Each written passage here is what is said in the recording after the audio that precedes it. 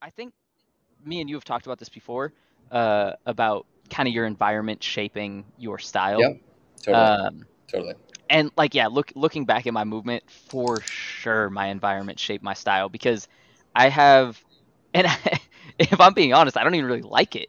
But it is what it is, and it's kind of like how I think about lines now.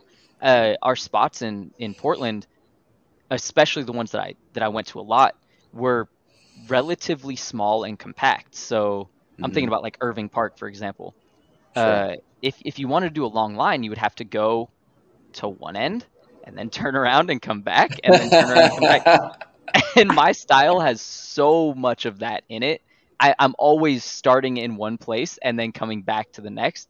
And most of the time, it's because I'm limited on how much linear like flow I can actually do, like how much forward I can make until I hit a spot that, oh well, there's nothing else in front of me. Turn around and come back. So dude, it would have been so sick to be in a city that like I could just go. Wow. No, for sure. That was a theory I had.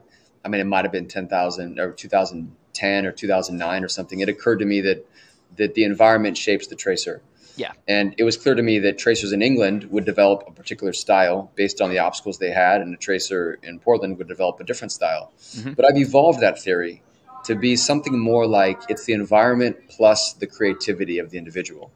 Because you get someone like Pasha, and his early videos was he's got like a half tire buried in the sand in some bar, and it's like, oh, like if my creativity was so limited in the movement capacity, or maybe my ability was so limited that I would have said, I can't train here, right? It's not a But spot. it's There's not a nothing spot. here. But Yeah. Pasha, in his literal, I would call him a genius in terms of his movement creativity and the way he innovated in a way that nobody had before him.